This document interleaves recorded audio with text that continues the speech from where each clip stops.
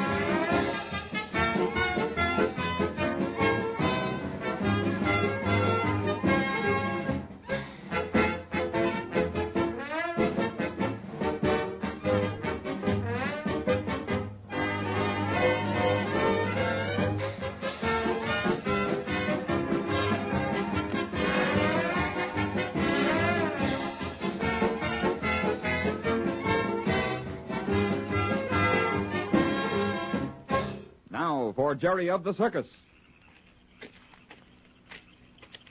Hey, there's the house now. See it, Jason? Mm-hmm. And there's no lights on. I guess Tom's sound asleep by now. That's still bad business, Jerry, to go snooping around late at night this way. From what you tell me of this man Platt, I wouldn't be surprised at anything he might do if he caught us. But he's at work down at the railroad station. He won't come home until he gets through, and that's hours from now. Just the same, I'd hate to get caught. Well, what do you think he'd do if he did catch us? That's hard to say. He might have a gun and, in his excitement, decide to use it. Oh, no. Well, you can't tell.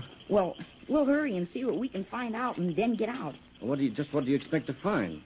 Well, I don't know, but I feel pretty sure those bonds are around someplace. Well, if they're in the barn, we're pretty likely to find them all right, but it isn't likely that this fellow Platt would leave anything as valuable as those bonds out in the barn. Well, the sweater was out in the barn. Well, that's different, Jerry. I'm afraid that sweater wouldn't carry much weight in court. But that Spike sweater, the one that disappeared. Well, that's what you think. You've got me convinced, too, but, well, there's no proof.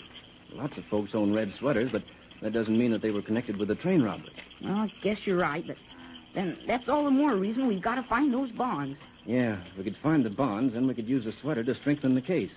And that would be enough proof to set Spike free, wouldn't it? I should think so. Of course, there'd have to be a new trial. I sure hope we find them so we can get Spike out of jail. Yeah, you're pretty much set on clearing up this case, Jerry.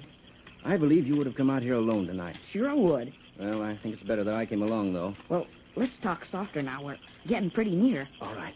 Well, we'll go around the back there and walk up the driveway. You got your flashlight? Uh-huh. Well, now, don't turn it on until we're on the inside of the barn. Well, I won't. Quiet now, Jerry. Hey, what the... Oh. Jimmy, that cat scared me. I guess you scared him, too. Look at him run. It's a good thing Rags isn't with us. He'd wake up everybody in town if he started chasing that cat. Here we are now. I hope this door isn't locked. It isn't. I took special notice of it. It hasn't even got a lock on it. Yeah. So I see. Well, come on now. Now, wait with that light. Wait till I get this door closed.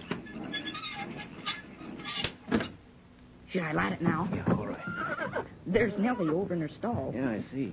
Put the light over here, Jerry. I guess that's Mr. Platt's workbench. Looks like he's a carpenter, among other things. He's got a nice bunch of tools there. Well, here's the trunk, the one the sweater was in. I sure don't like this, Jerry. What? This looking through people's things.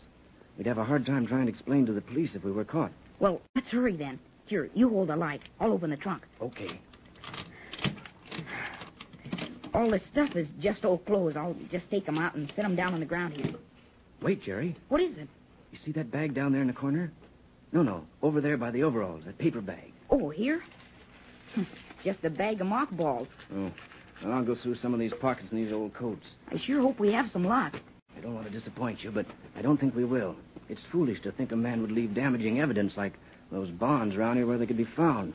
He'd be more apt to hide them in the house somewhere, or maybe down at the station. Wait, what's this? Did you find something? There's a piece of paper in the inside pocket. Yeah, here it is. What is it, Jason? No, it's a false alarm.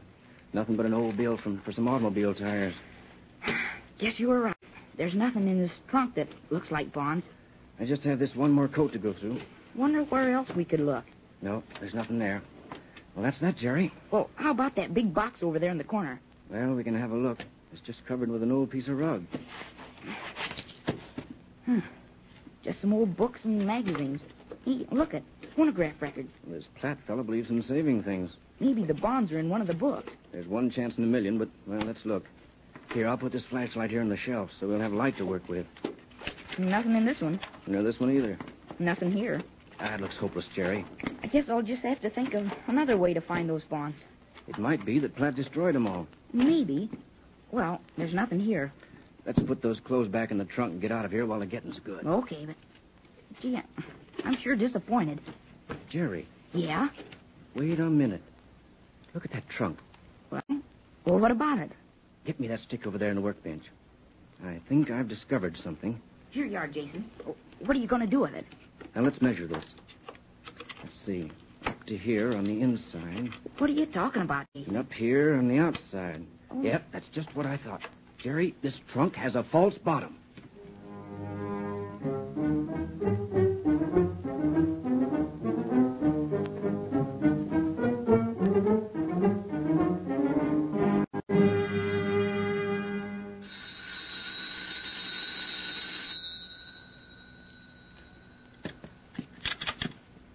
Hello? Tom. Yeah? Wake up. This is Mr. Platt. Yes, Mr. Platt. Are you awake? Yes, sir. Then listen. I want you to go out into the barn and see if my box of tools are out there. I thought I had them down here at the station, but maybe they're out in the barn. I've got some repair work to do out in the baggage room, and I need them. If they're in the barn, I want you to come down here with them. I'll hold the phone while you go look. Yes, Mr. Platt. I'll run out to the barn and find out. And be quick about it. Yes, sir.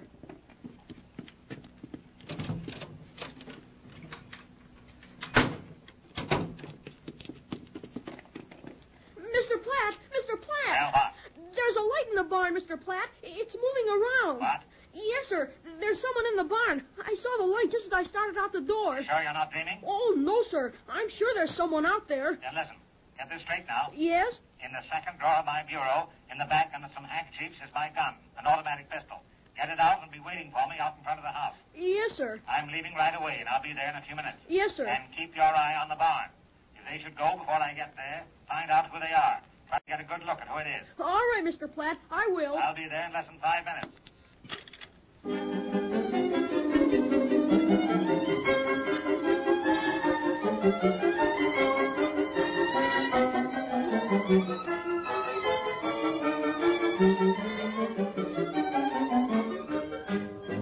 Are you sure it's a false bottom, Jason? I've never been more sure of anything in my life, Jerry. Well, I don't see how you figured it out. Well, now look, Jerry. There's 2 inches difference between the outside and the inside measurements of this trunk.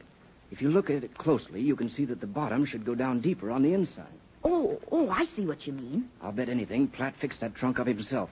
A good carpenter could do a job like this. Well, how do you find out where to open the false bottom? I suppose there's some sort of a hidden panel someplace. It may be hard to find, but I'm not going to give up very easily. Well, do you think maybe the bonds are in it? It wouldn't surprise me any. When a person goes to the trouble to make a thing like this, he must have a use for it. Oh, I don't see how you ever noticed it. I guess it was just luck, Jerry. Wait. Did you find something? No, I thought I did for a second. I don't think this opened from the inside. There must be some way to open it from the outside here. You know, Jason, I've just got a feeling those missing bonds are in that false bottom. It wouldn't surprise me a bit. If we could only get them. With that evidence, it wouldn't be any time at all until Spike was out of jail. I sure hope Spike appreciates what we're doing. Don't worry. We're safe enough. Nobody knows we're out here. This thing is sure a puzzle, Jerry. I can't for the life of me see how it opens. Here, give me a hand. Let's lay this trunk down on its side. Maybe this trick bottom opens from the underneath. There we are. Nope, it's too smooth under here to have any opening. Well, whoever figured this out did a good job. Hey, look at Jason. Look at what? Well, see this band here? That's to reinforce the trunk, Jerry. That band goes all the way around, see? I know it, but look. There's nails or little tacks like that fasten it all the way around. And right here on this side, there's 2 wood screws. You're right. Good boy, Jerry. Get me a screwdriver over there in the workbench. Well, I'll see if there is one. You've got a great pair of eyes on you, Jerry. You've most likely discovered the opening to the false bottom just by noticing a little detail like this. Well, Jason, here's a screwdriver. Do you think it's big enough? Just a ticket, Jerry. Now hold this light while I Go see about getting this band loose so we can have a look at what's under it. I've got it. Hold the light a little closer, Jerry. Yeah. There, that's better. Are you getting it loose? Yep. Only be a minute now. Hey, listen, Jason. It's a car. And it's close, Jerry. Put out that light quick. Wait, I'll look through the crack in the door. Hurry, Jerry. Hey, it's Mr. Platt. And Tom's with him. They're coming up the driveway. There now. Get that screw back in tight. At least they won't know we've been on to the false bottom. Well, what do we do? What do we do, Jason? There's nothing we can do, Jerry. We're trapped. That door is the only way out. Now, just let me do the talking. Maybe I can talk our way out of this little scrape. Well, he might shoot us. We're taking a chance on that, Jerry. Who's in here? Who's in here, I say? Hello, Mr. Platt. I don't know that voice. Throw your gun over here by the door. I have no gun. Then walk over here. But keep your hands over your head. I'll find out if you're armed or not. Okay, yes, sir. Keep your hands up now. Remember, I got you covered. One funny move and this gun goes off. Yeah, good thing for you haven't got a gun. Light that lantern, Tom. Yes, sir. Huh. So, Jerry!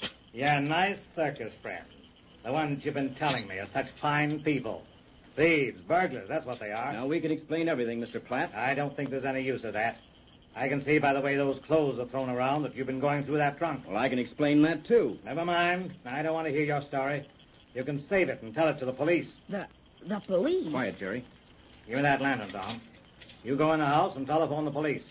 Tell them to hurry right out here. Tell them I'm holding a couple of thieves in the barn. Run now. Hurry. Yes, sir. You'll learn to break into people's property and ransack trunks. You'll have a long time to think about this once you get in jail. Maybe you're being a little bit hasty, Mr. Platt. No, I don't think so. You might be sorry for this. Steve Platt is never sorry for anything he does. And keep your hands up. I won't stand for any funny business. We just came out here to... Never mind, Jerry. Mr. Platt doesn't want to hear our story. That's what it would be, all right, a story. No, I don't care to hear it. And I don't think the police will take much stock in it either when they get a look at that trunk laying there open. I got you dead to rights. And you'll do a nice long stretch, too. You can count on that. What'll we do, Jason? We won't do anything right now, Jerry. But when we get down to the police station, I'll... Quit your talking. And stand still. I might get nervous and pull this trigger. I got the police, Mr. Platt. They'll be right out. They're coming right out now.